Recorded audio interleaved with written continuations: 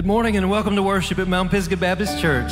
So good to see everybody. Let's all stand together as we sing this wonderful hymn, In Christ Alone. In Christ alone, my hope is found. He is my light, my strength, my song. This cornerstone, this solid ground, firm through the fiercest drought and storm. What heights of love, what depths of peace, when fears are stilled, when striving cease. My comforter, my all in all, here in the love of Christ I stand.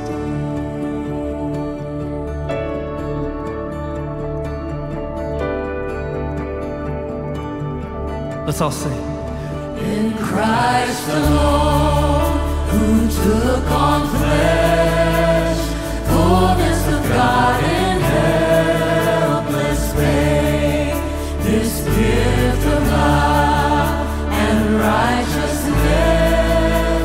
scorned by the ones he came to save, till on that cross as Jesus died, the wrath of God was satisfied. For every sin on him was laid. Here in the death of Christ I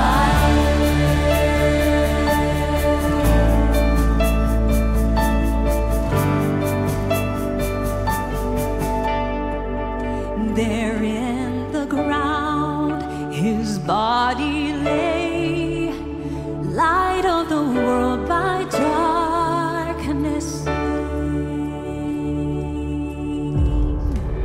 Then bursting forth in glorious day, up from the grave he rose again, and as he stands in victory, since Christ has lost his grip on me, for I am his and he is mine, bought with the precious blood of Christ.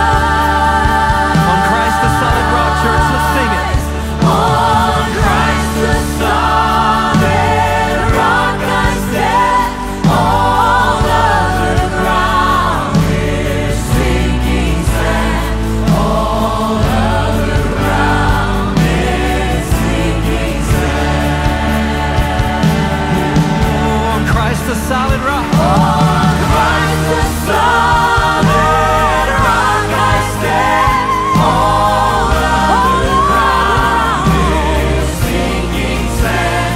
All other ground is sinking sand.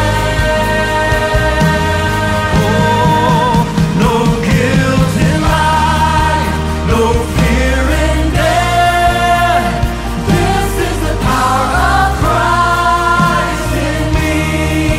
From life's first cry to final breath, Jesus commands my destiny. No power of hell, no scheme of man that could ever pluck us from his hand. Till he returns or calls me home, here in the power of Christ I'll stand. It's only in the power of Christ.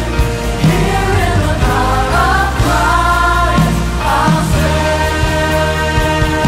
Here is the power. Here in the power of Christ I'll stand.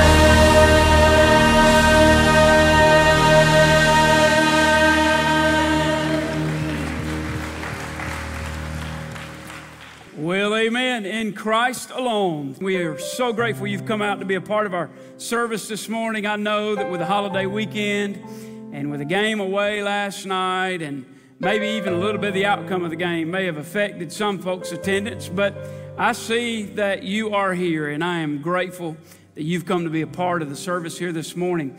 These folks that have come today, they are declaring to you publicly that they have trusted in Christ and in Christ alone for their salvation, and we are so excited about how God has saved so many over these last several weeks, and to see the baptismal water stirred. Church, truth is that between last Sunday and this Sunday, we will have had the privilege to baptize 24 souls, and we praise the Lord for that. Amen. All right, we got our first young lady. Natalie, you come on.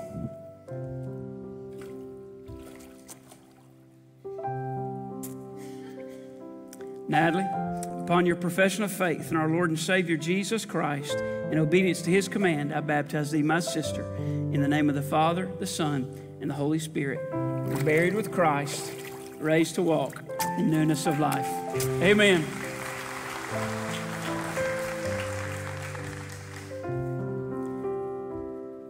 Next we have Kendall. Take your time.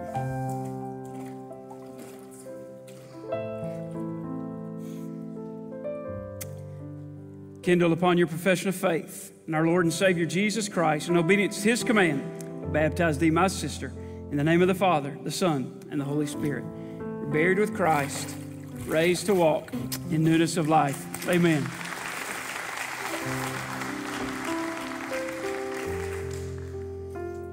Finally, we have Jaden.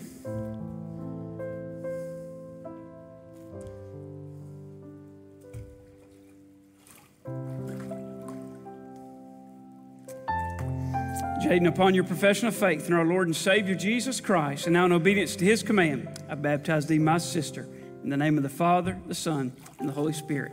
You're buried with Christ, raised to walk in newness of life. Amen, church. Isn't God good? We're just going to continue to celebrate that this morning. So without further ado, I'm going to ask Miss Lisa if she'd come on forward. This is Miss Lisa Floyd. And about a month ago, she trusted Jesus as her Savior, and we are so thankful for her and her decision. So Miss Lisa, based on your profession of faith in our Lord and Savior Jesus Christ, I baptize you in the name of the Father, the Son, and the Holy Spirit. Buried with Christ, raised to walk in newness of life.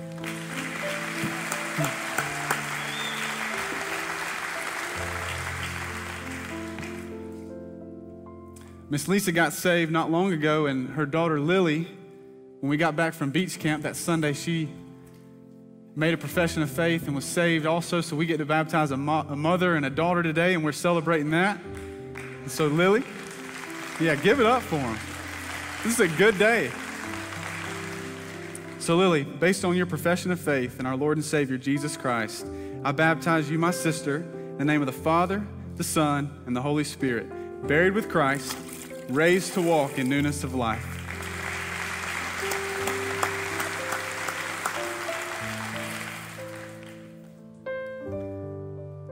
Up next is Miss Molly Wiley. She got saved at beach camp not long ago. So Molly, based on your profession of faith in our Lord and Savior Jesus Christ, I baptize you, my sister, in the name of the Father, the Son, and the Holy Spirit, buried with Christ, raised to walk in newness of life.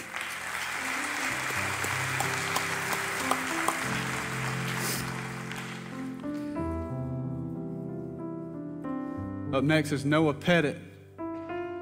Noah trusted Jesus a while back, and we were able to talk not long ago, and he was able to understand what baptism really means, that it is a public profession of his faith, and so we celebrate with you, Noah.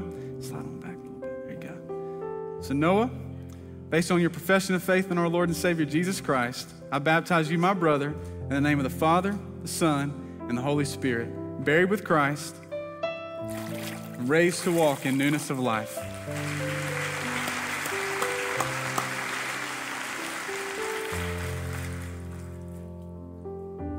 Our last candidate is Tate.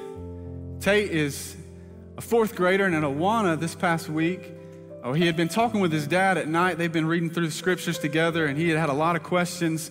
So at Awana, we were able to talk through what salvation means. And after that conversation, he went home, and just in his room there, just at home, he just prayed to receive Christ as his Lord and Savior. And so we celebrate that as well. So Tate, based on your profession of faith in our Lord and Savior Jesus Christ, I baptize you, my brother, in the name of the Father, the Son, and the Holy Spirit, buried with Christ, raised to walk in newness of life.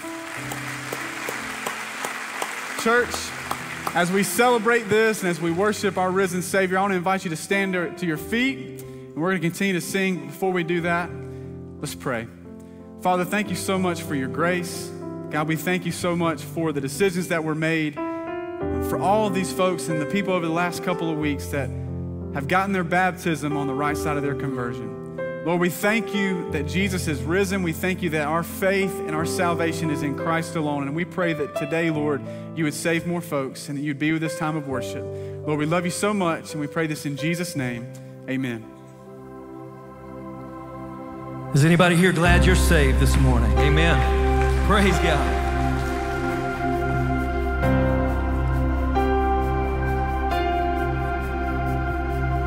There is a river of gladness that pours from Emmanuel's veins.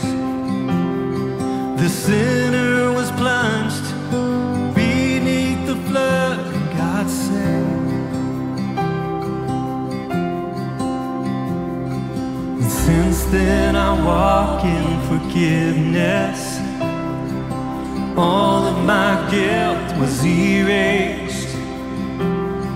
The chains of the past are broken at last. I got saved, and oh, I got saved. I'm undone by the mercy of Jesus. I'm undone by the goodness of the Lord.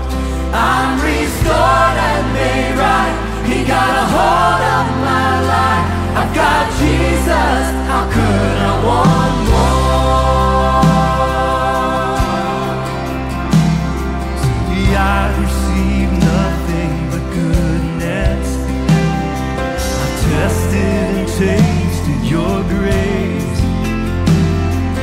I was so lost till I fell at the cross and got saved. And oh, I got saved. I'm undone by the mercy of Jesus. I'm undone by the goodness of the Lord. I'm restored and made right. He got a hold of my life. I've got Jesus. How could I want more?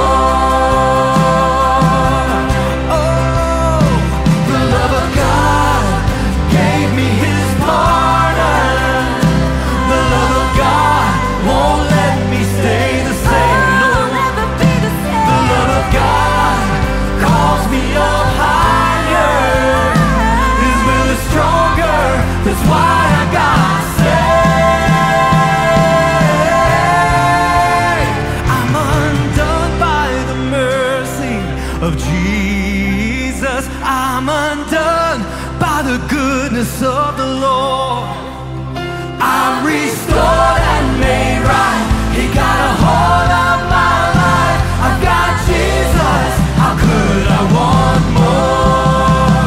I'm undone by the mercy. Sing it, church. Jesus. I'm undone by the goodness of the Lord.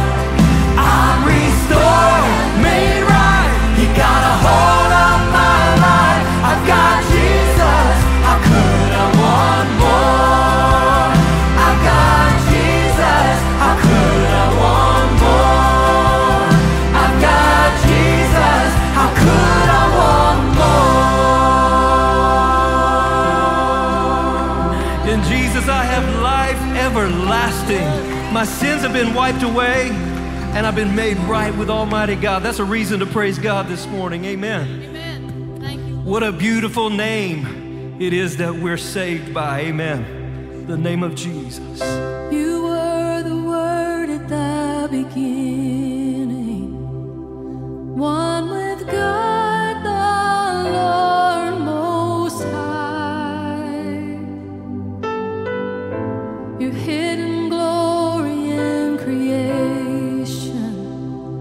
Now revealed and you are Christ. What a beautiful name it is. What a beautiful name it is. The name of Jesus Christ, my King. What a beautiful name it is. Nothing compares to this. What a beautiful name it is. The name of Jesus. Sing it out, church. You didn't want heaven without us, so Jesus, you brought heaven down. My sin was great, your love was greater.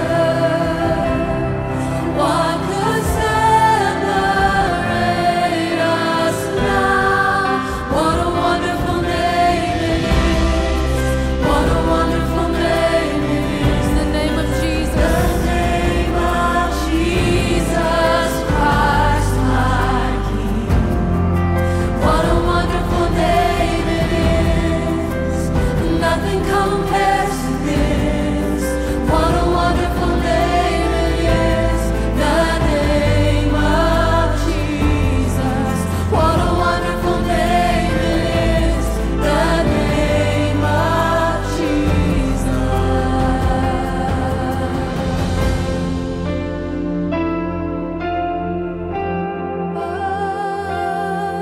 What a wonderful name, Jesus. What a wonderful name. Death could not hold you. The veil tore before you. You silenced the boast of sin and grave. The heavens are roaring the praise of your glory. For you are raised to life again. You have no rival. You have no rival. You have no equal.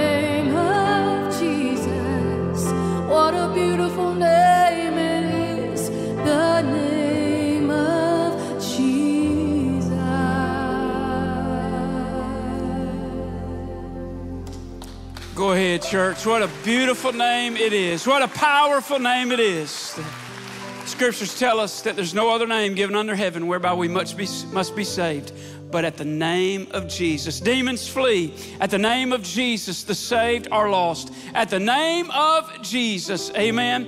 What a powerful name it is. Let me say again, welcome to you this morning. Thank you so much for being here with us on a holiday weekend. I am so grateful that you've come to worship, and I pray we would do so today in spirit and in truth. If you're visiting today, we want to invite you to stop by one of our welcome centers on your way out. Fill out a Connect card. We've got a small gift of appreciation for you being here in the service with us this morning. And then don't forget, we will not have service tonight. We'll see you back here at 6:30 on Wednesday.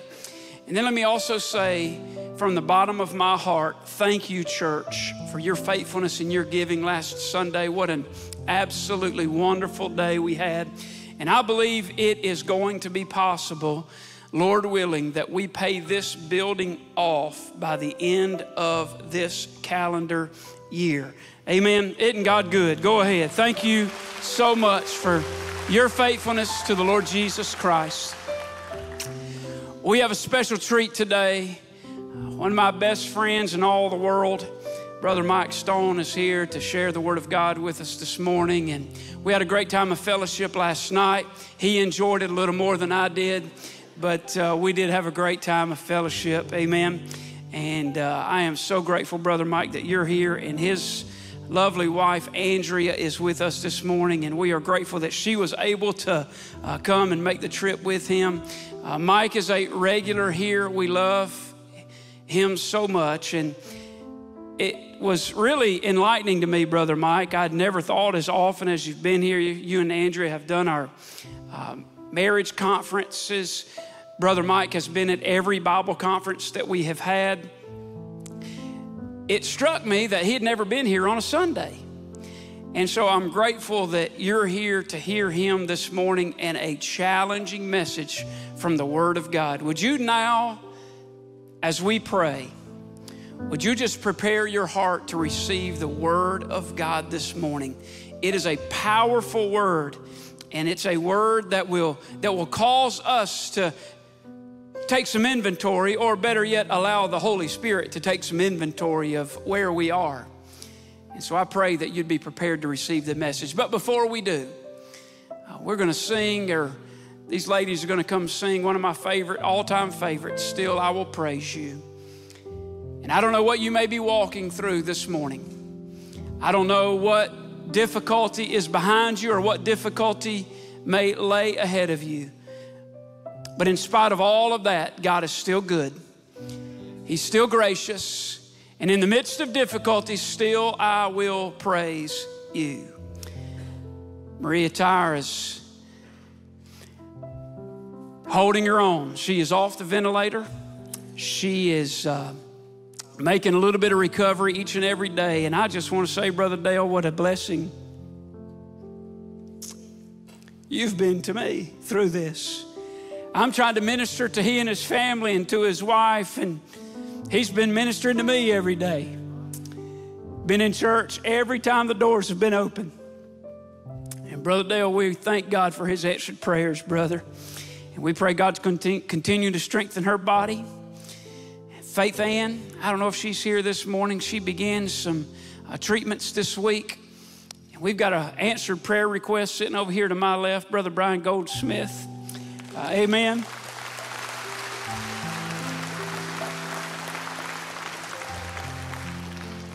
We serve a good God, amen. We serve a prayer answering God. We serve a powerful God, amen. What a wonderful name it is. We're going to pray, and then we're going to sing, and then Brother Mike's going to come and share the Word of God with us. And I pray that you would leave today challenged and changed by the Word of God. Heavenly Father, thank you for what we have already heard this morning. And God, I pray for these dear ladies as they come and sing, Lord, would you touch them, Heavenly Father? And I pray, Lord, we would receive the message of the hour today. And Lord, we would take seriously the warning. We would take seriously, Lord, the word that you have for us today. In Jesus' name, amen. You may be seated.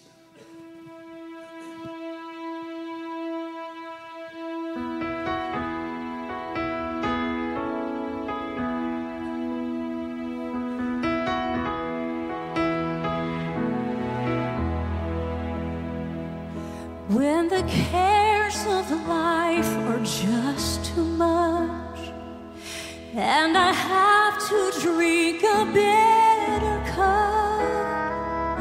When I come to you with desperate cries, but it's only silence that replies. When the wilderness becomes your plan, and I reach but I don't feel your hand, when I think this night will never end, and the darkness is my only friend,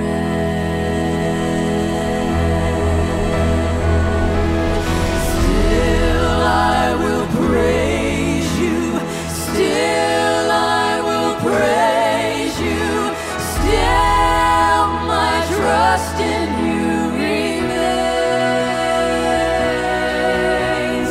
still you are sovereign, still you are faithful, still I will praise your name.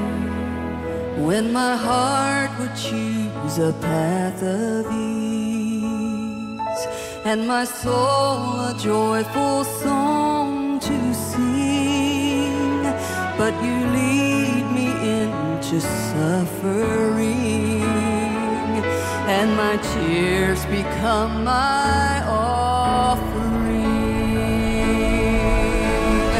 Still I will praise you, still I will praise you, still my trust in you remains,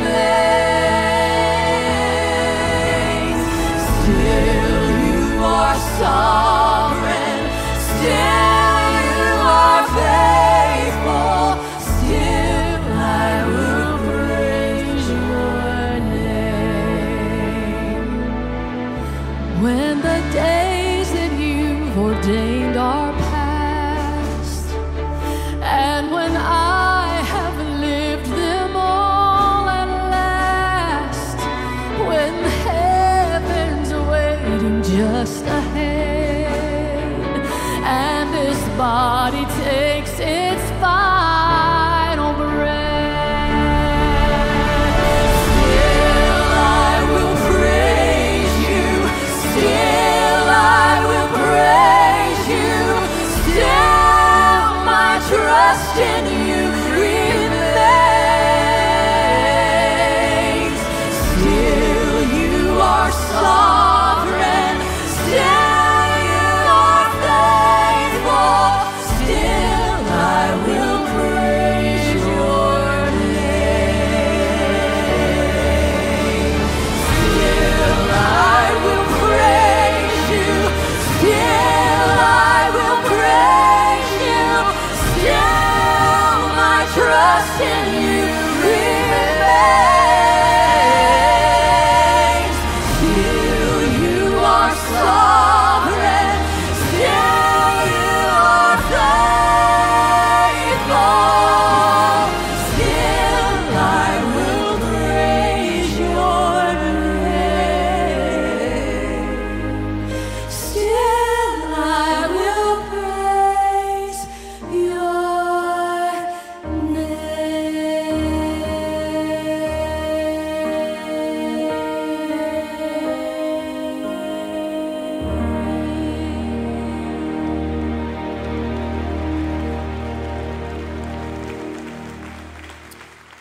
We have indeed come to give honor and worship and praise to the Lord Jesus Christ, whose name is above every other name, and who alone is worthy of our worship and our praise. Amen. Thank you, Ms. Kim, Valerie, Heather. What a tremendous blessing we've had today. Years ago, I don't know how many years ago it was, when I first heard the Roops sing, I had no idea that one of the sweet graces that God would bring into my life and my precious wife's life would be the blessing to not only call you sisters, but friends as well. Thank you so much. You've encouraged and strengthened my heart with your music this morning. And Brother Chad and Miss Stacy, thank you for your hospitality. Mount Pisgah, you have no way of knowing, unless you've recently come from a dead and dying church, you have no way of knowing how blessed you are by the wonderful pastor and pastor's wife and the entire church staff the Lord has given to this church. You are blessed beyond measure and words. And before I even get to my text, can I just say, for the many guests that are here today, perhaps the Labor Day weekend travels, having tomorrow off from work, has let you spend maybe some time out of town here in Easley, South Carolina. Or maybe you're here because you're observing one of the many baptisms that we saw earlier in the service. If you live in this area and you don't have a church home, I would be willing to move my family here. If I were not in ministry myself, I'd move my family to Easley, South Carolina, just to be a part of what God's doing at Mount Pisgah. And there may be something stirring in your heart. You're not even a follower of Jesus Christ. You're here at the invitation of a friend. Well, I want you to know what you are sensing and what you are experiencing is people who have been transformed by the soul-changing power of the gospel of Jesus Christ. We're just expressing a great big collective thank you to a God who loved us so much that He died on the cross, rose from the dead, forgives us of our sin, reconciles us to our Heavenly Father, and gives us the promise of abundant life in this life and eternal life in the life to come. We've just come to say thank you to a God who's done for us more than we could have ever asked or imagined, and He can do that for you and for your family today. You're in the right place this morning, even though you've got to listen to a Georgia Bulldog preacher today. Now, I don't want to quench the spirit, but I don't want to say much about the game last night. I will point out that for the last 7 or 8 years, it has been my custom when I preach a funeral, that if there is a way that I can wear a necktie that connects me to the dead and the dying, I will do that. If it's the tragic death of a child, I may wear a cartoon character tie. If it's a veteran, I'll wear a U.S. flag tie. And in this case, I just thought I'd wear a little Clemson orange this morning and bring my copy of the perfect Word of God. I do want to ask you in all seriousness to take your Bible and turn with me to the Old Testament and the book of Nehemiah. We'll have some fun this morning, but I want to ask you a question. Are you living near the wall? In Nehemiah chapter 13, we see the man of God confronts the people of God. They've been buying and selling on the Sabbath. And we're thankful that we do not live under the Old Testament law. But in their case, the buying and the selling on the Sabbath was an outward sign that they had inwardly strayed from a close fellowship with the Lord. And Nehemiah confronts them about their sin, and he drives the merchants outside of the city on the Sabbath day, and he shuts the gate and he locks the door. But in Nehemiah chapter 13, we discover that the people of God are living too close to the wall. They are living as close to sin and rebellion as they can possibly be. And today's question from Nehemiah is very simple. Are you living near the wall? I heard the story of a man. He was an old browbeat, henpecked husband. Now, sir, don't look at your wife right there. That's not a smart thing to do. But on one occasion, that old browbeating, domineering, henpecking wife, she died. And they picked out her favorite blue dress, took her down to the local funeral home where they had a memorial service in the chapel. Her pastor preached from the 23rd Psalm. The music minister sang Beulah Land.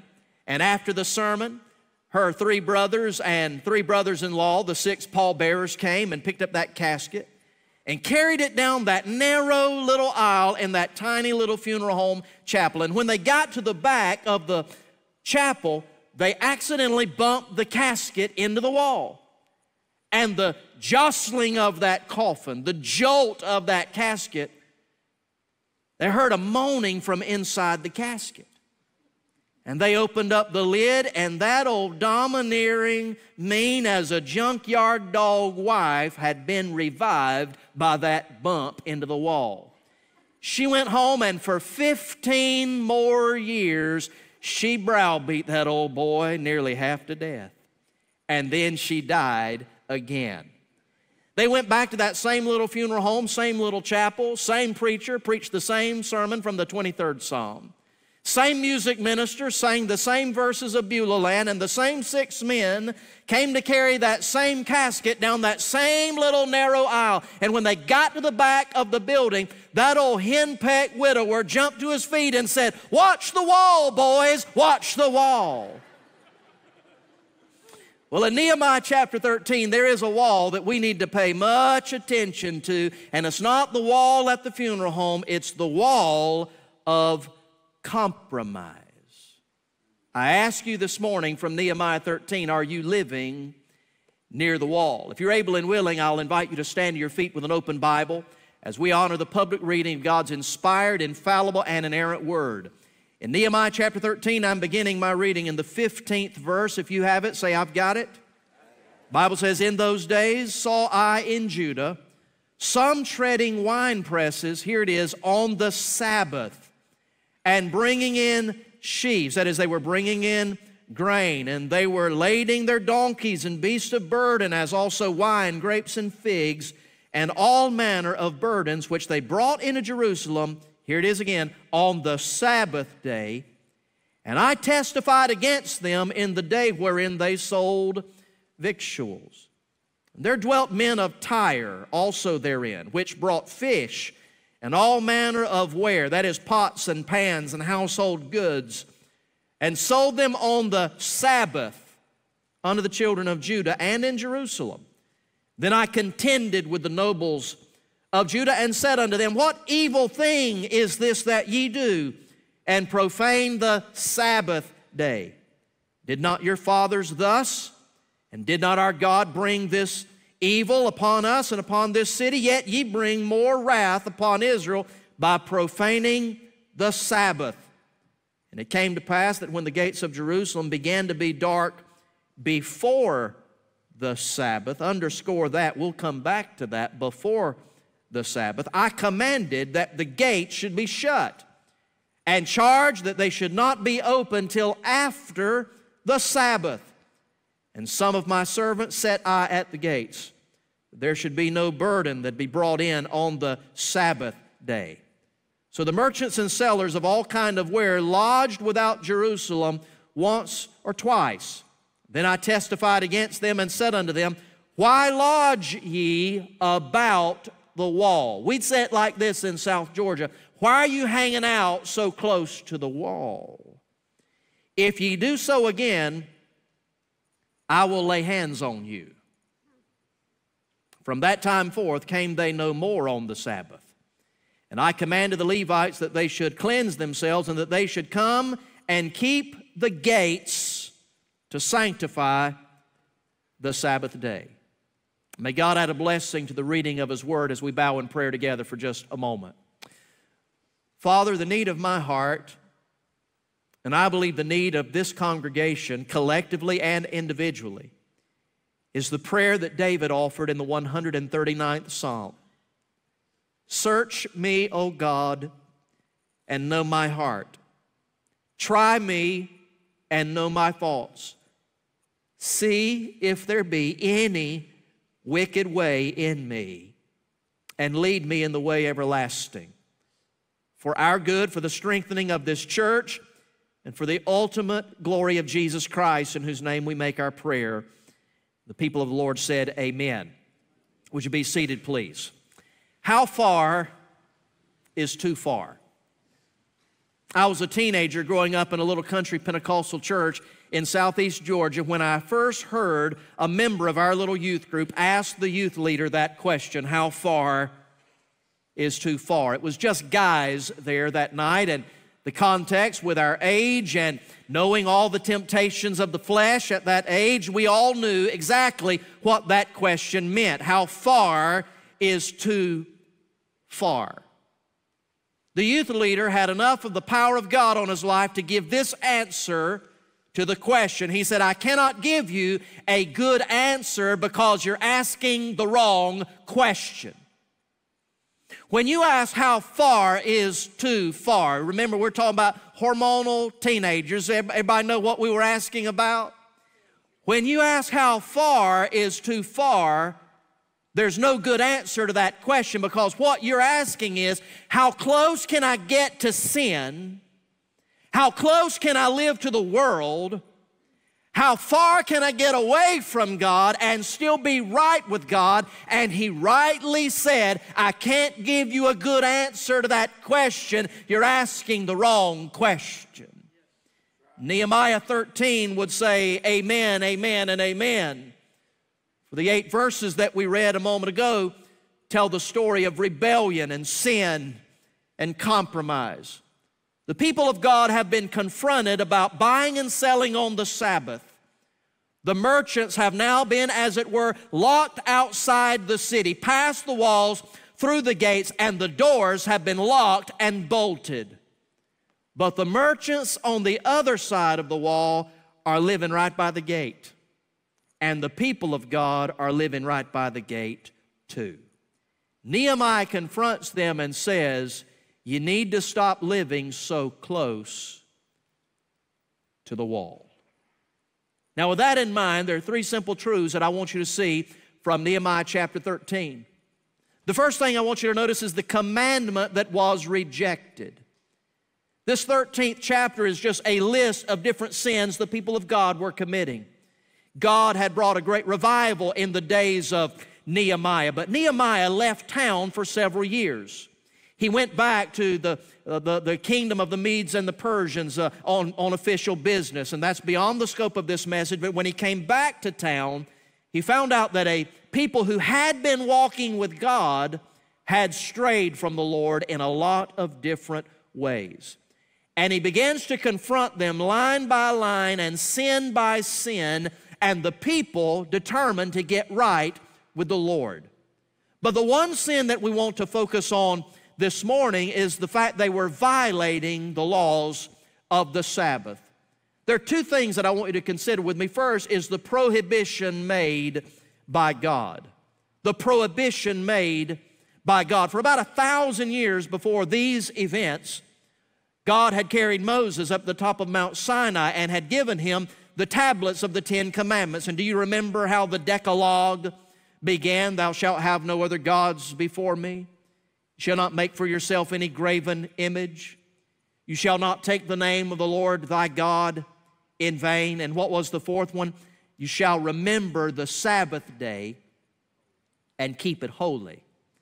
Because God created all that has been created in 6 days, and on the 7th day God rested. On that Sabbath day he rested and declared it to be holy. And in light of that, Exodus chapter 20 now commands the people of God that 6 days you shall work. Boy, that's a message America needs to hear today. 6 days you shall work, but on the 7th day you shall do no work. Not you, not your son, not your daughter, not any visitors you have at your house, not even your oxen or your donkey shall do any work on the Sabbath day. And Israel knew very well that was a commandment that had been made by God. They knew exactly what they were doing. Time out on the field. I don't know that I've ever met with anybody, talked to anybody, counseled anybody in my office whose life had been devastated and decimated by sin that did not already know what God had told them to do and not to do.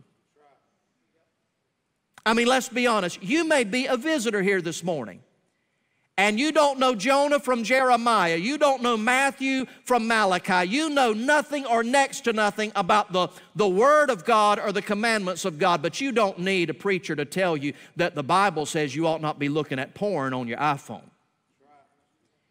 You don't need a preacher to tell you that if you made a commitment to your wife, you're to be with her and her alone. And ma'am, if you made a commitment to your husband, you're to be with him and him alone. Young people, you don't really need the preacher to tell you today that you are to obey and respect and honor your father and your mother. But particularly for the children of God, if you are born again, the Bible says that when you got saved, the Spirit of God came to take up residence in your heart. The Bible says of Christians that you are the temple of the Holy Spirit. It is often said that in the Old Testament, God had a temple for His people. In the New Testament, God has a people for His temple. The Spirit of Almighty God took up residence in your heart the moment that you were saved. In fact, in Romans chapter 8, I believe it's in verse 9, the Bible says, if you do not have the Spirit of Christ, you are none of His. Every Christian has the Holy Spirit living on the inside of them. The Spirit of the thrice holy God, who is very discomforted in the presence, in the atmosphere of sin. We call that conviction. That's why when you take the Spirit of God into a place where sin is present, words are being spoken that ought not be spoken. Things are being revealed that ought not be seen. Things are being done that ought not be done. Child of God, if the Spirit of God is in you, He is very uncomfortable in that atmosphere of sin, and He loves you too much to let you be comfortable in that atmosphere of sin. What I'm saying is you don't have to be the brightest bulb or the sharpest knife in the theological drawer to know right is right and wrong is wrong. You don't have to know chapter and verse to know that some things have just been prohibited by God. For example, several years ago, a man had been attending our church. He was well known in our little community of about 4,000 people. And everybody knew that for about 10 or 12 years, this middle-aged man had been living with a woman, not his wife, and we know all that goes along with that. Boyfriend and girlfriend, middle-aged, living together, unmarried. Well, they began attending our church. One Monday, he came by the office to tell us that the previous day on Sunday, he had prayed. He did what somebody in this room needs to do today. He had been convicted of his sin. He knew for the very first time he could not save himself.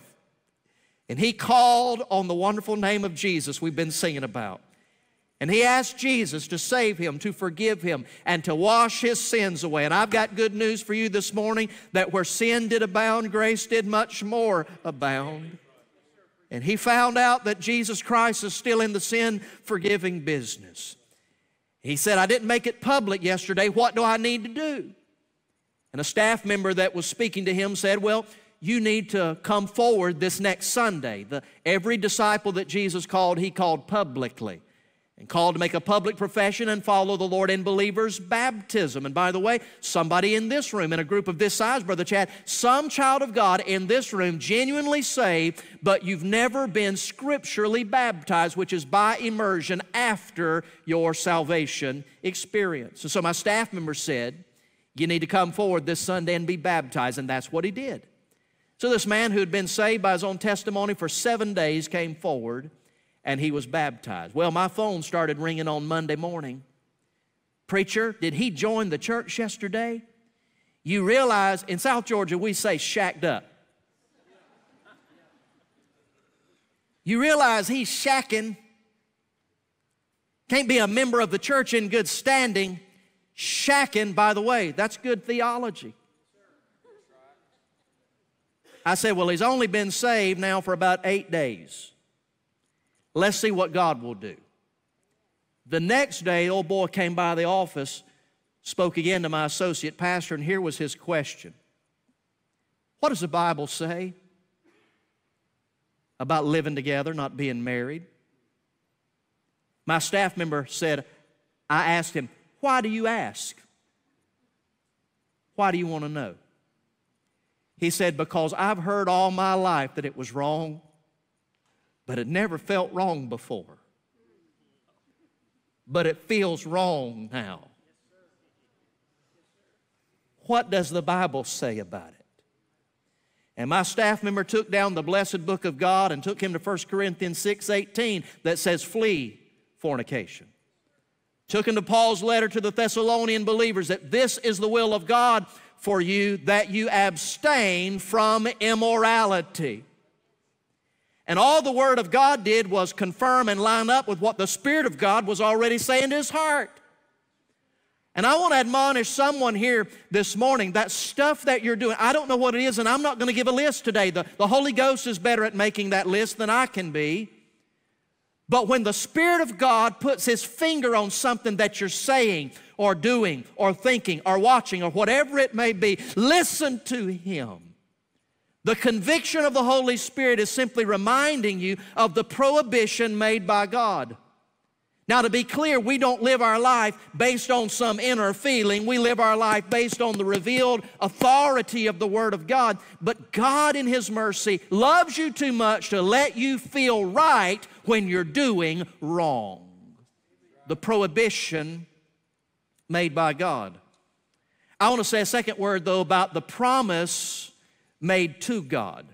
Now, you can study this later in the book of Nehemiah. If you go back to the 10th chapter, you don't have to turn there now, but this is not the first time that Nehemiah confronted them about violating the laws of the Sabbath. They were like modern-day Southern Baptists, up and down, off and on, in and out, hot and cold. Is anybody like today's preacher that when you confess your sin and promise God you're not going to do it anymore, that ain't the first time you've done that? It's like a vicious cycle. And we find ourselves along with the Apostle Paul in Romans chapter 7, where the blessed apostle said, the thing I ought not do, that's what I end up doing, and the thing that I ought to do, I end up not doing it. O wretched man that I am. Well, Nehemiah had already confronted them in years past, and they decided that they would make a commitment to God and wrote it down in a letter. We might call it a prayer journal or a daily devotional. Years earlier, they had written out a promise to God and said, we will no longer buy or sell on the Sabbath. And lo and behold, they are right back where they'd been. I want to say, prone to wonder, Lord, I feel it. Prone to leave the God I love. Hey, if this message is already bringing you under some sense of conviction about some sin of compromise in your life, I want you to know you're among friends this morning. You're in the right place, because we all know what it's like to sin against the God that we say we love. There's the commandment that was rejected. The second main principle we see here is the confrontation that was recorded. This is going to be found now in verses 17 and 18. Nehemiah is moved by the Spirit of God to confront them. Verse 17 says, I contended with them. Now that's a very strong word. Nehemiah got in their face. He got in their business. Now Baptist folk don't like this kind of confrontation these days, but Brother Chad, he pulled his truck into their place of business and walked in and knocked on the door of their office, shut the door, and said, hey, buddy, I just want to come see you. Can I talk to you for a minute? And he confronted them about their sin. He went over to their house and said, there's a story, I don't know if it's true or not, but word is that you're doing this or that you're not doing that, and I've come to confront you about your sin. By the way, thank God you've got a preacher who loves God and loves His Word and loves God's people enough to confront you in your sin. But we live in a culture that would rather have milquetoast, mealy-mouthed, weak-kneed, limp-wristed, so-called preaching. You can fill up grand stadiums today if you'll just say nothing more or less than, I'm okay, you're okay, I'm a winner, I'm a victor, you've got everything great, every day can be a Friday, here's how you can have joy every single day of your life, get you a big spinning globe and smile and tell everybody how life is wonderful. The problem is that's not being faithful to what this book teaches. Nehemiah contended with them about their sin. Charles Spurgeon speaks of this confrontation and said that we hear complaints that the minister speaks too harshly and talks too much of judgment. Look at this. Saved sinners never make that complaint. What I mean is that people who are saved and filled with the Holy Spirit never ever bristle at the biblical proclamation that God is holy and will not tolerate sin. Saved people, when they're confronted in their sin, don't get mad at the preacher, don't get mad at their mama or their daddy. They get upset with themselves. Upset enough, if I could use that word, to turn from their sin and get right with their God. This confrontation was recorded. And Nehemiah brings up two simple things. His indictment is a two-point indictment. First, he references the disobedience of their fathers. Are you looking in verse 18 now? Did not your fathers thus? And did not our God bring all this evil upon us and upon this city? He's saying, guys, y'all have apparently forgotten something. The reason we had to rebuild the walls is because the walls were destroyed. The reason the walls were destroyed is because Jerusalem was overtaken. The reason Jerusalem was overtaken is because we came under the disciplining hand of God. God handed us over to Nebuchadnezzar. The reason God handed us over to Nebuchadnezzar is because our fathers and grandfathers were living in sin and rebellion. Now, their sin and rebellion of these people's ancestors manifested itself in a lot of different ways, but the primary way that it manifested itself, that their fathers violated the laws of the Sabbath. If you know your Old Testament, you will remember this. God not only said that you should rest one day out of every 7, but to an agricultural society, He said, I want the land to lay fallow 1 year out of every 7. And God promised them, if you'll trust me and farm the land years 1, 2, 3, 4, 5, and 6, year 6, I'll make sure that it is a bumper crop, enough to carry you through year 6, watch this, year 7, and the first part of year number 1 of the next cycle until you take in the harvest. God said, if you'll trust me, I can do more with what you put in my hand than what you try to keep in your hand. By the way, that's a lesson somebody needs to hear today. Sir, God can do more with your marriage if you'll put it in the hands of God than if you try to handle it and take care of it yourself. Some weary parent needs to know today, God can do more with your kids if you'll hand them over and put them in the hands of God. Lay them once again in the arms of the Lord Jesus. God can do more in a nanosecond by His power than us trying to handle our lives on our own. But the forefathers of these people did not honor God with what we would call the agricultural Sabbath. Remember, the land was to be uncultivated 1 year out of every 7. Watch this now. For 490 years, they disregarded that commandment. God said the land is going to lay uncultivated. And we can do this the easy way or the hard way. They violated that every 7th year commandment of God for 490 years. God took them off into captivity for 70 years. He said the land is going to lie desolate and uncultivated 70 years, one way or the other. By the way, our loving Heavenly Father, when He disciplines us, it's the same way you are with your kids. We can do this the easy way or we can do this the hard way. Son, you about to get a bath. You're getting in the tub and you're getting in the bed. We can do this the easy way or we can do this the hard way. And God is giving a message of mercy today. And He's saying, don't live a life of compromise. Live as holy and close and clean as you can, because I don't want to have to discipline you the hard way. I want to discipline you the easy way, where you get dressed up and come to church and have some wonderful music, air-conditioned building, carpeted aisle, padded pews, smiling preacher, to just tell you what I've said and you obey. Please do it the easy way. God says, I don't want to have to do it the hard way, but He loves us enough that He will. Nehemiah is simply reminding them, you're doing the same thing that our forefathers did that caused all this mess to start with. They had a problem with a memory. I heard the story of some ladies who went to college and graduate school together, And when they finished with their advanced master's degree, they were 30 years old and decided they were going to celebrate by all going out to eat together. 5 or 6 young ladies. One of them said, "Where you want to go eat?" One of them said, "Well, let's go down to the Seaside Grill." "Well, why you want to go to the Seaside Grill?" "Well, it's because the waiters are studs and the view of the ocean is incredible."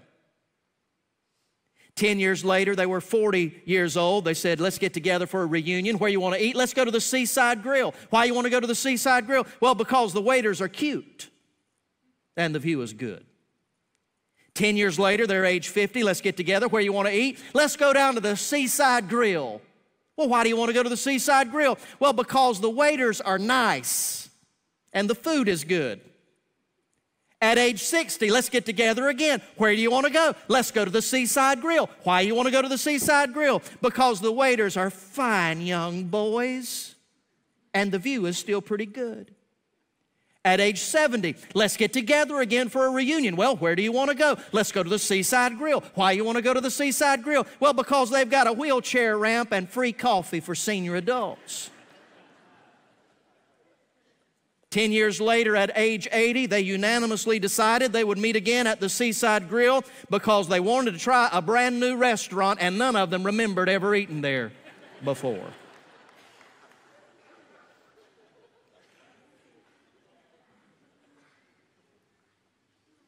Losing your memory is a bad thing, isn't it?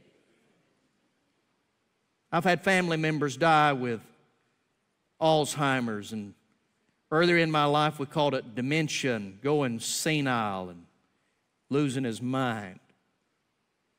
That's a terrible thing.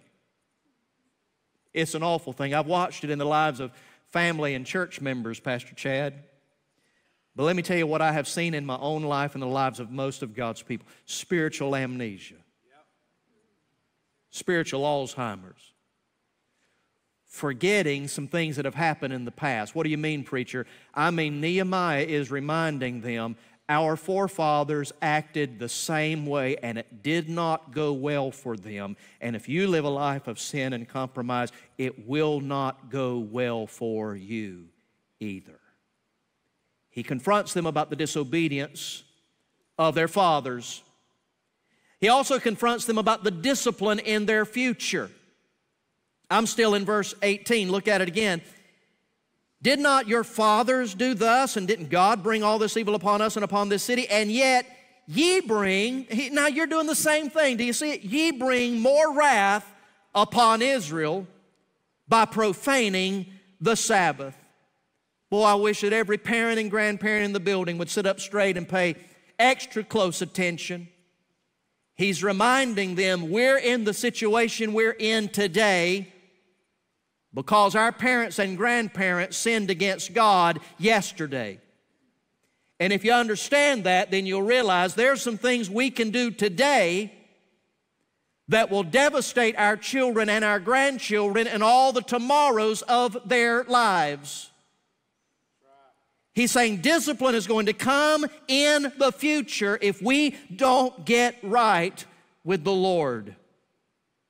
I was thinking about a story from the Old Testament in the book of Genesis, chapter 35. You remember Jacob was one of the most famous or infamous backsliders in the Old Testament. And in Genesis chapter 35, God spoke to Jacob and said, I want you to arise and go back to Bethel. Bethel is the place where he'd gotten saved. I want you to get up from that compromising position and get back to the place where you were saved. And maybe that's what you need to do this morning.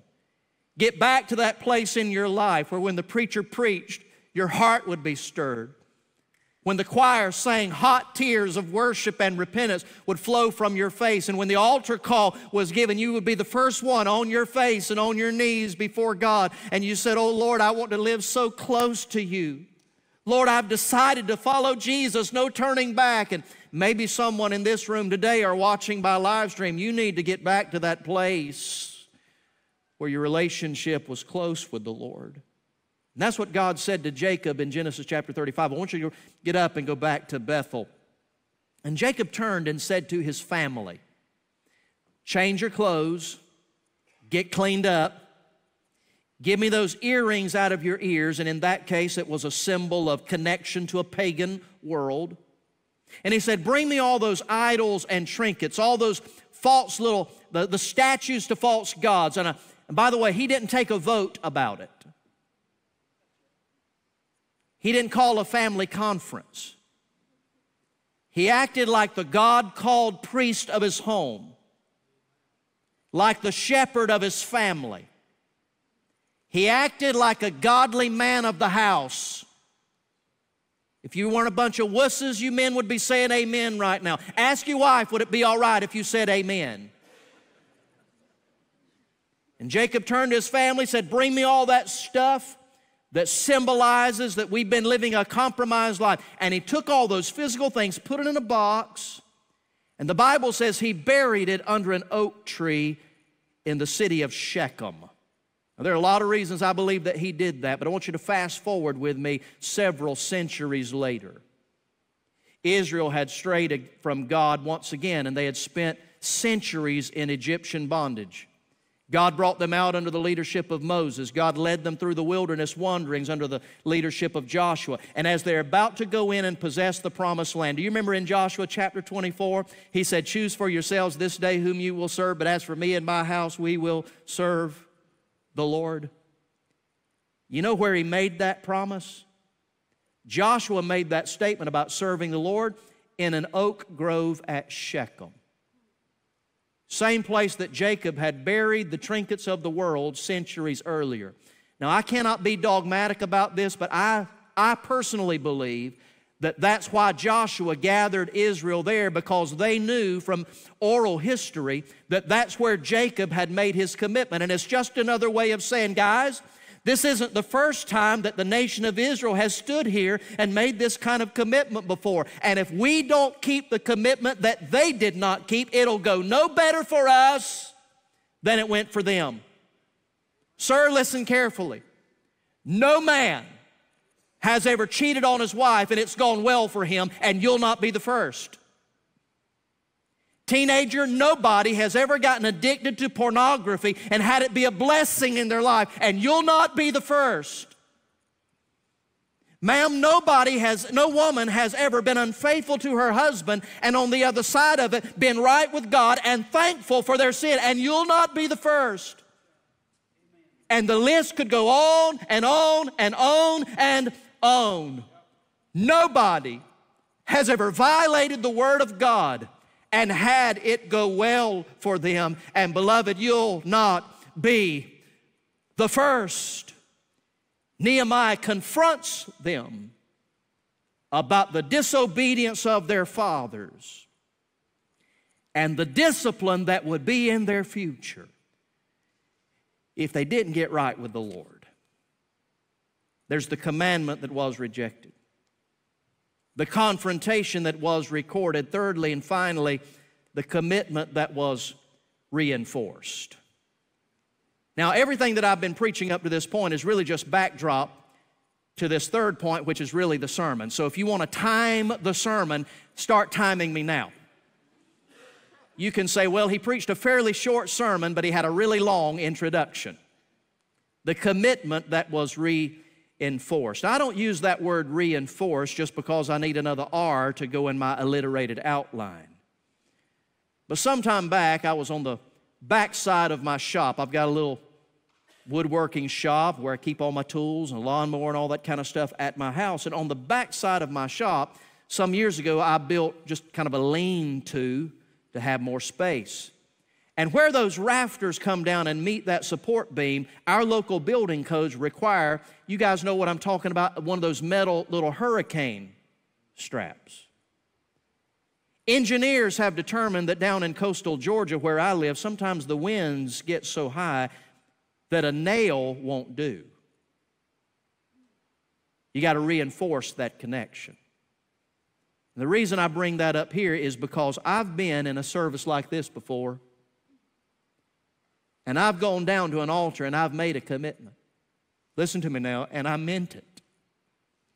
Now, if you don't understand that it was a sincere commitment, you'll miss the point. I mean, hot tears, trembling lip, and a sincere heart. God, I promise you, I'm going to stop doing that. Lord, I commit to you, I'm turning from that. Lord, I promise you in the name of Jesus Christ, I'm turning from that sin. And sometimes the sun didn't set before I was right back at it again.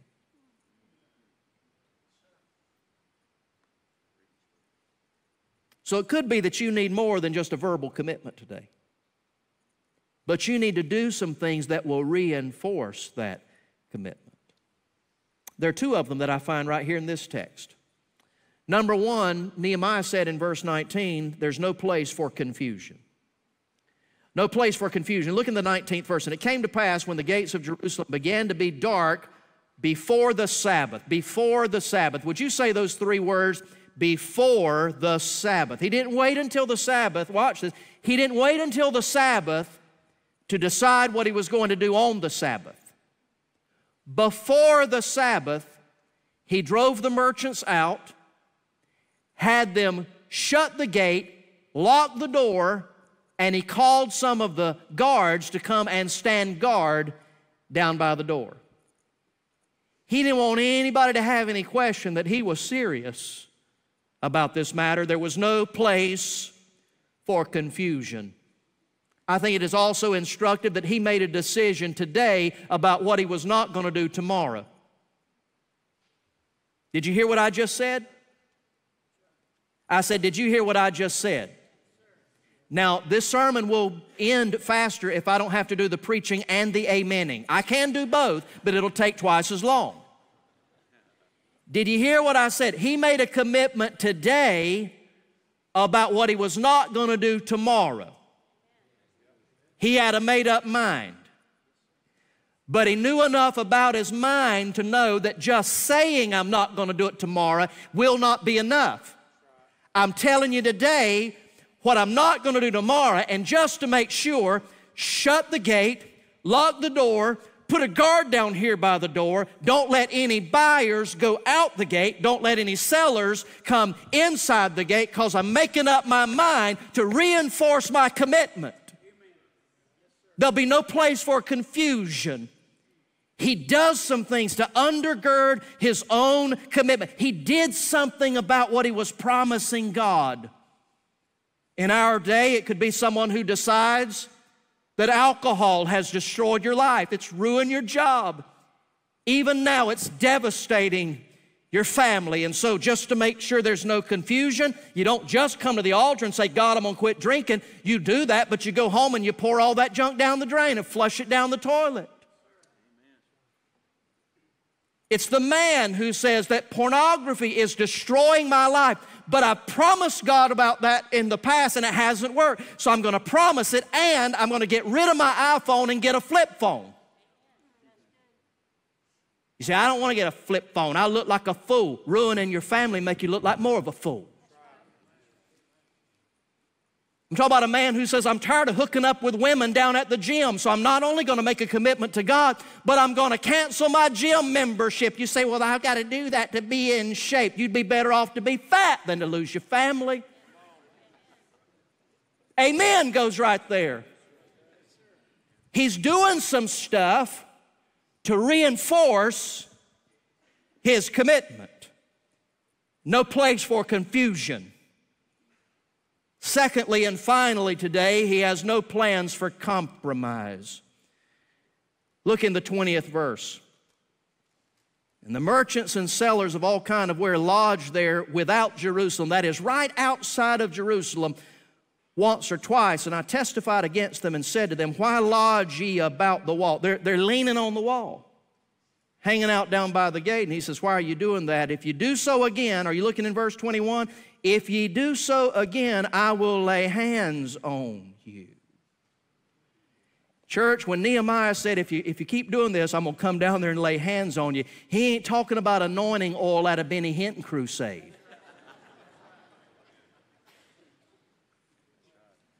Pastor, he says, I'm going to whip you. I'm going to beat you up. Now, if you think that's not what the text means, after this service ends, read the rest of the chapter, because he goes down there and snatches the hair out of some of their head, Brother Jeremy.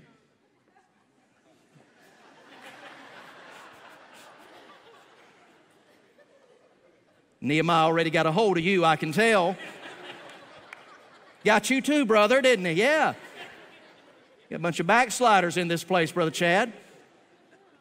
Before this chapter is over, Nehemiah goes down there, snatches some hair out of their head, and takes his fist and beats them in the face.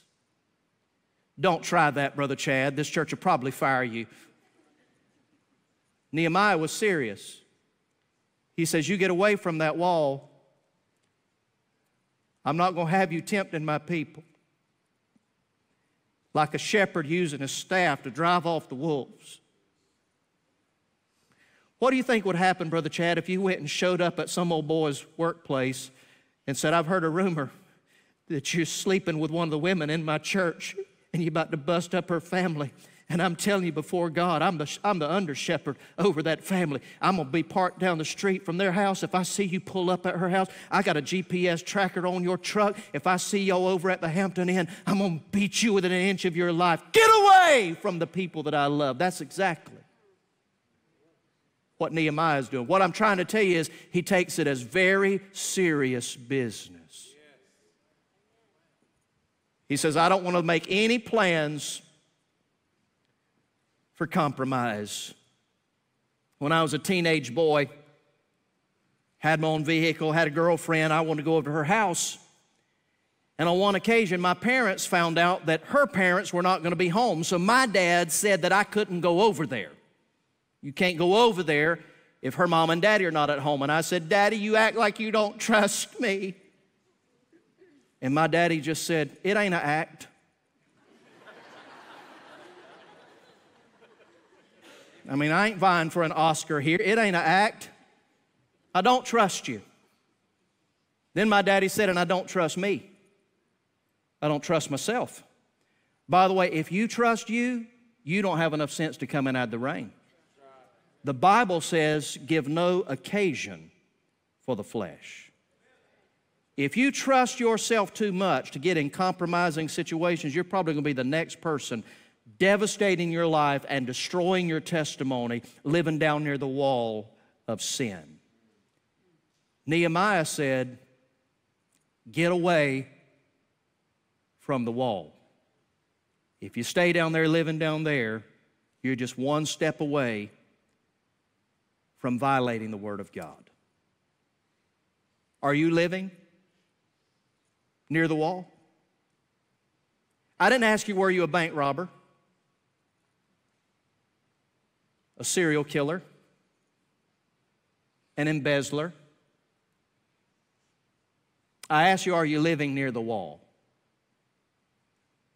The story is told of a queen in medieval times. She was interviewing for a new chariot driver. She would travel around the kingdom in that horse-drawn chariot. For the interview, there were 3 candidates, and she only had one question she was going to ask them. Everybody that lived in that kingdom knew about a very high mountain with a dangerous cliff on the side of that mountain, and many people through the years traveling through that narrow little passageway had fallen over the cliff to their death. So her question was just one. If you were my driver and I was in your chariot, how much skill do you have traveling through that dangerous pathway? How close could you get me to the edge of that cliff and still have confidence that we wouldn't go over? And the first driver, he stuck his chest out. Can you see him? Oh, my queen. I've got so much skill and expertise, no doubt in my mind, if my queen was in my chariot, I could get you within a ½ inch of the edge, and you'd be in no danger. The second candidate was listening at the door. He said a ½ inch, so he walked in and said, I've got so much skill, if my queen were in my chariot, I could get you within a ½ of an inch of the edge. And I have confidence you'd be in no danger at all. Third guy, he was listening at the door too. He came in and said, I've got so much skill, so much wisdom and experience. If my queen were in my chariot, I'd stay as far away from the edge as I could possibly get. The inside wheels would be scrubbing the side of the mountain. Who do you think got the job? Beloved, as we close, I just want to remind you, we don't carry around a queen, but we do represent a king. You say, preacher, where should I draw the line? Draw it as close to Jesus as you can get it. And don't live near the wall. Our heads are bowed and our eyes are closed just to remove distraction. Nobody getting up and moving around unless it's an absolute necessity. I want to ask you just a few questions and then we're going to stand and sing. Several times in this message today, I felt prompted of the Lord to invite lost people to be saved. Do you know Christ as Lord and Savior? You can be forgiven of your sin today. Every wrong you've ever done can be washed away through the grace of the Lord Jesus Christ. And there are staff members and the pastor would love to take a few moments and spend in God's Word to share with you how you can know for a fact that you've been forgiven. If you're a first-time guest here, we're not asking you to join the church unless you want to, but do you know Jesus as Lord and Savior? In about 30 seconds, we're going to stand to sing. And if you want to be saved, I'm going to ask you to come forward. Just tell the pastor, I need to be saved. The altar is also open if you need to bring some matter publicly to the Lord in prayer. We'll not think any less of you. We have no idea what you're coming to pray about or even who you're coming to pray for. But if the Spirit of God has laid on your heart to respond publicly, we'll do so. Father in heaven, by your good grace, would you oversee this invitation and every single response to it for our good and the glory of Jesus, in whose matchless name we make our prayer. Amen.